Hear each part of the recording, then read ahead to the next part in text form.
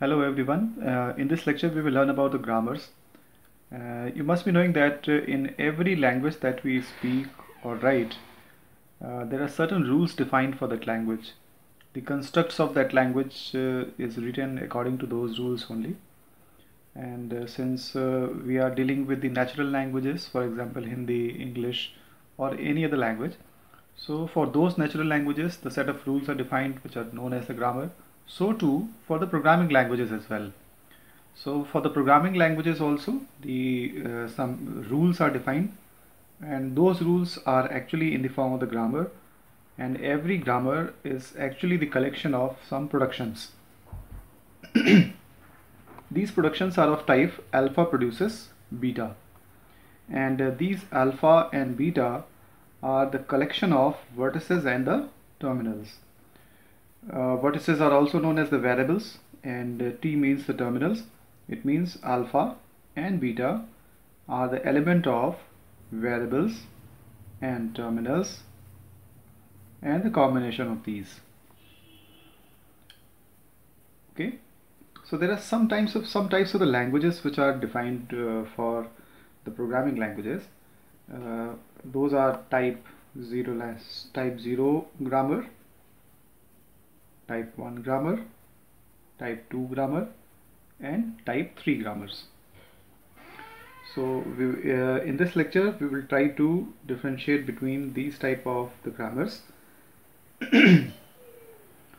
Suppose there is a production of type A B produces B B, and then A produces epsilon.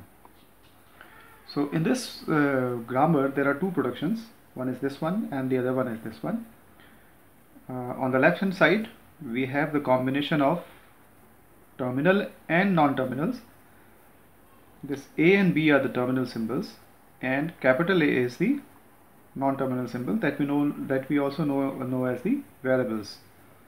Similarly on the right hand side, this is a combination of a terminal B and a non-terminal capital B. For this production, small a is the terminal symbol, capital A is the non-terminal symbol, and epsilon is the terminal symbol. Fine, not the terminal symbol, but epsilon means nothing. So these two productions are defining how the grammars are written for any programming language. So let us start with the type of language type 0, in which there is no restriction on how we write these productions. For example, this production only A B that produces a small b and capital B. There is no way we are defining any rule for writing these variables in the terminals on left hand side and on the right hand side. It is just that if the production is of type alpha and beta, alpha produces beta, then alpha and beta should be the combination of variables and terminals or any combination of these. So this is an unrestricted type of writing the grammar. So those unrestricted type of writing the grammar is known as the type 0 grammar. There is another type of the grammar which is known as the type 1 grammar, and type 1 grammar is made by applying some restriction to the type 0. Fine. For example, if the alpha produces beta is the type of the production that we are writing in the grammar, then the length of alpha should be less than or equal to the length of the symbols in the beta. That means if I have B produces B. So here what we are saying that there are three symbols on the left hand side and there are three symbols on the right hand side.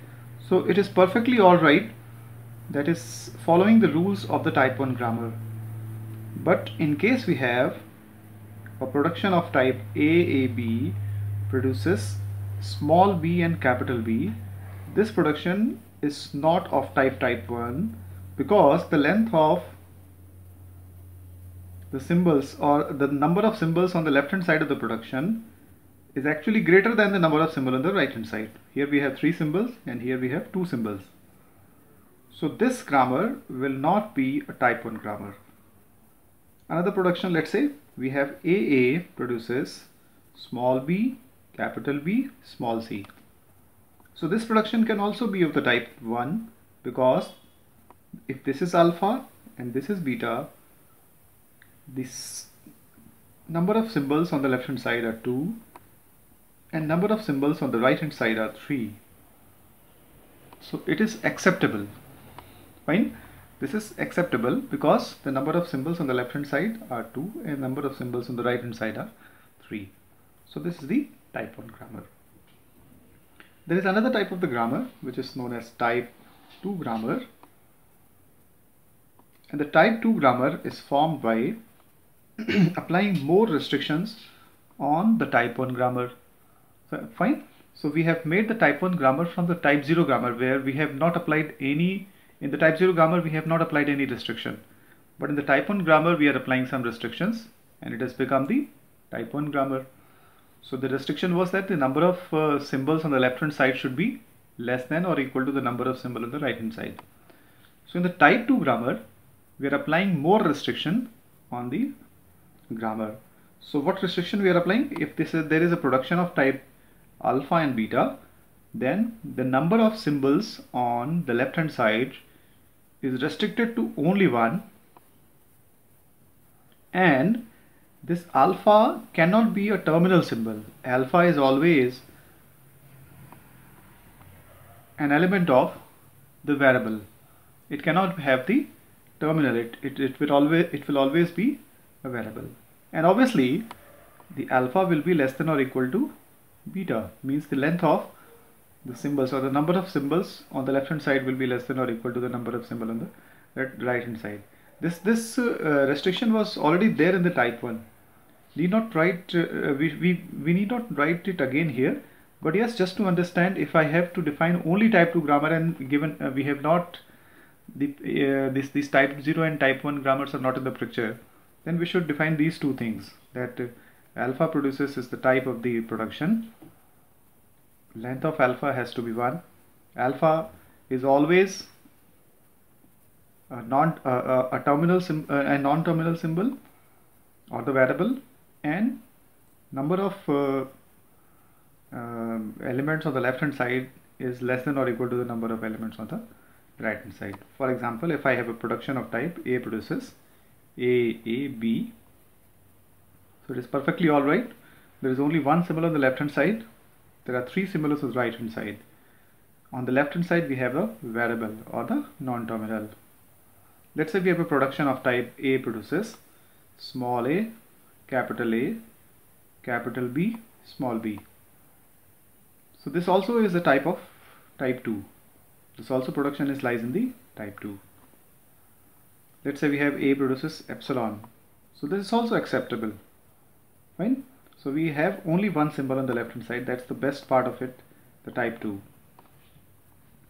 Now the type 3, where we are applying the maximum number of the restriction.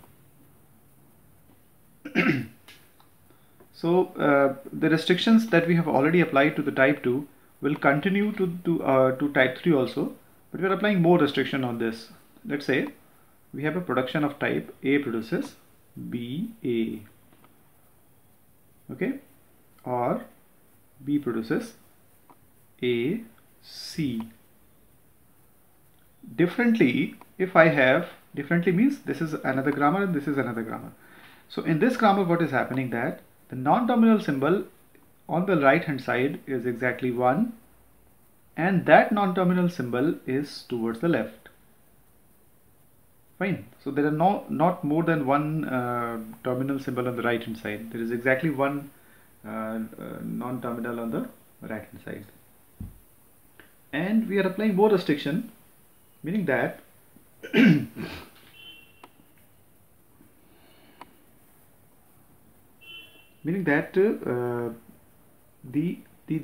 non-terminal symbol should appear only on the left hand side, or a non-terminal symbol should always appear on the right hand side. So there are two restrictions, two basic restrictions, that there should be a non-terminal symbol only one non-terminal symbol on the right hand side, and that non-terminal symbol has to be either towards the left or towards the right. If I have the non-terminal symbol on the left side, we say that this grammar is left linear, and if I have the production of this kind, this is known as the right linear. Fine. So there are two types of the linear grammars, left linear and right linear. There is one more type of the linear grammar that is known as the middle linear grammar. So what will be there in the middle linear grammar? Something like A produces small a, capital B, small b, in which there is exactly one non-terminal symbol on the right hand side, and that is in between two symbols A and B. So this is the middle linear grammar. Only one non-terminal symbol, and that is surrounded by two terminal symbols. Here we had only one non-terminal symbol, but on the left hand side we did not have, left hand side of this non-terminal symbol we did not have any symbol, but on the right hand side we had a symbol. For this one, on the left hand side we have a symbol, but on the right hand side we do not have any symbol. Fine. So this is left linear, and this is right linear, and this is middle linear. Now this left linear is acceptable in type 3, right linear is also acceptable in type 3, but the middle linear is not accepted in the type 3. Okay, let's say we have a set of the linear grammars. So a subset of this is only type 3. Fine. So this is the linear grammar set. Out of the linear grammar set, there can be three types of the grammar. One is left linear, another one is right linear, and the middle linear. So only left linear and right linears can be selected as the type 3 grammars. Middle linear cannot be selected as the type 3. Fine. Now having the knowledge of the type 0, type 1 and type 2 and type 3 grammars, now what we are going to do, we have to give some names to these types of the grammar. Fine. So you can see that in the type 0 we did not apply any restriction. So that's why we are saying that this is unrestricted grammar. So we are not applying any restriction. So this is unrestricted grammar. And the type 1, in which we are applying some restriction, that the length of the symbols on the left hand side has to be less than or equal to the length of the symbol on the right hand side. We are saying that this is context sensitive grammar. Fine. So we have applied some context.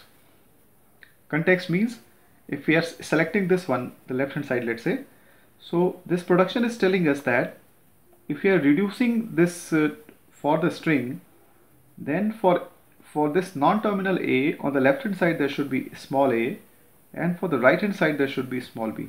So we have already set a context that every a is surrounded by a and b, then only we can reduce it to b. So this is context sensitive grammar. Now the type 2 grammar, in which we have a production of type A produces small a, capital A, small b, or A produces small a, capital B, small b, where the number of symbols on the left hand side is only 1. It means we are not applying any context to this. If we are reducing a to these symbols, then we do not have any context. A, if we have found a, that can be reduced to a, b without seeing any context. That's why this type of the grammars are called context free grammars. Right? Now for this one, the type 3 one, we are applying many constraints to this. Fine. It has to be left linear or right linear. Okay. So any grammar which is type 3 is also known as a regular grammar. Fine. So we have three types of the grammar. Type 0, the unrestricted one. Type 1, context sensitive one. Type 2, context free. Type 3, regular grammar. Fine. So the languages generated by these types of the grammar will also be categorized as the type 0 grammar will produce the languages, and type 1 grammar will also produce some language, Type 2 grammars will also produce some types of the languages, and type 3 will also generate some type of the languages. So type 3 is actually the regular language. For type 3, regular language will be generated. For type 2, context-free language will be given. For type 1, unrestricted,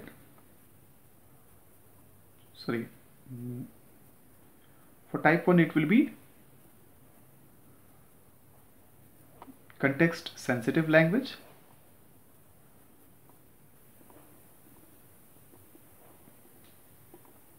And for this type 0, the unrestricted language, which is also known as recursively enumerable languages.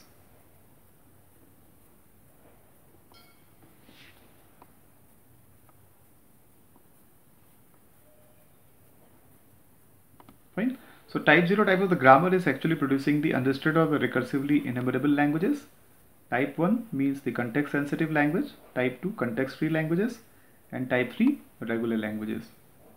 For every language of these kinds, there should be a machine that should accept the strings or the language strings. Fine. So every grammar is written for the type of the languages. A language is actually the collection of various strings possible. Okay, for example, if I have a language, it is actually a collection of the strings, many strings which is possible through that particular grammar defined.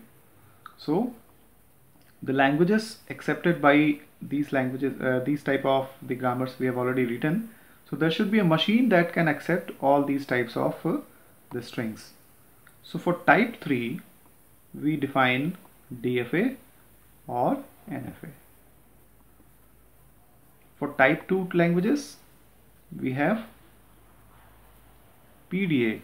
For the context free languages, we have the PDA, that is push down automata.